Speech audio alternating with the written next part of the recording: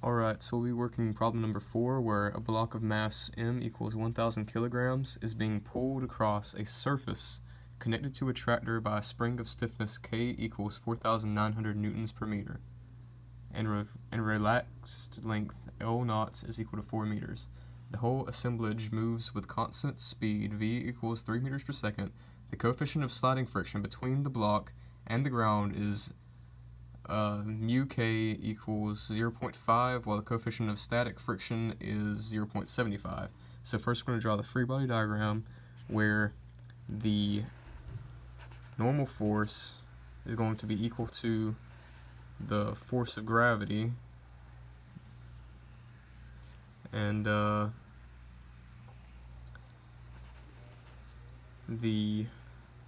force applied by the tractor is going to be equal to the force of friction in the opposite direction, because there is a constant speed, and the length of the friction force should be half the length of the normal force because the object is moving, and the friction coefficient is 0.5. So moving on to part B, we're going to calculate the length of the spring.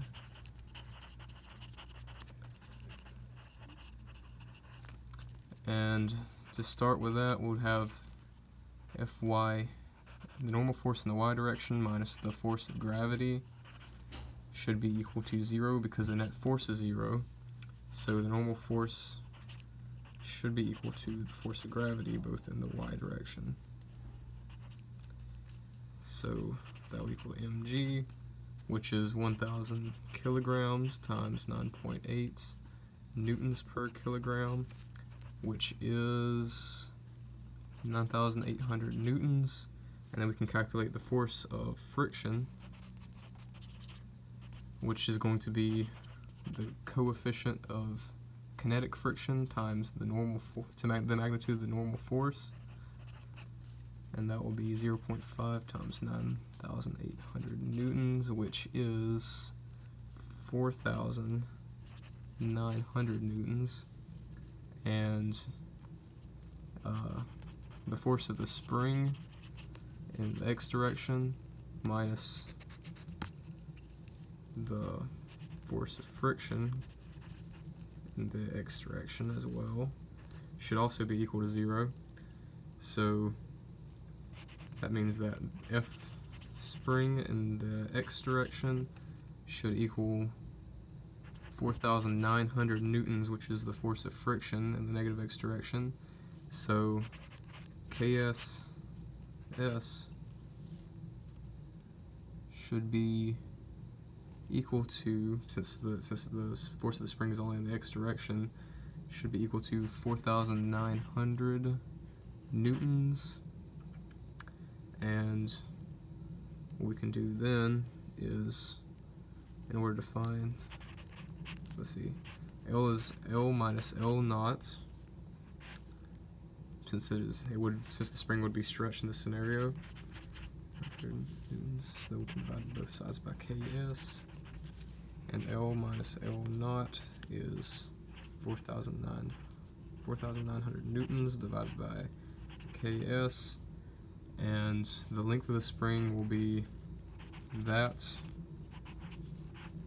plus the relaxed length. And very conveniently, the spring stiffness is exactly the same number, so makes our calculations easier. So that will be 1 meter plus the relaxed length of 4 meters. So the length of the spring is 5 meters. And on part C, we actually are asked to, let's see, part C, find the period. We're asked to find the, period of isolation, or of oscillation for the spring. And we can first find angular frequency, which is, or we can go ahead and do the whole thing in one step, with the period is equal to 2 pi over the angular frequency, which is square root of Ks over m,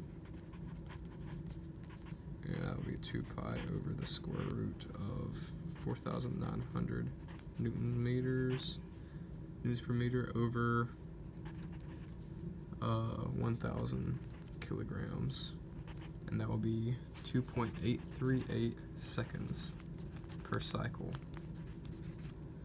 Alright, and you can manipulate this in many ways. The force diagram has numerous, infinitely many possibilities. You could have the spring pulling in the positive x direction against gravity, and some other applied force possibly in the x direction. There's just so many different possibilities. You can even analyze static friction instead of kinetic friction if you would like more problems, and etc.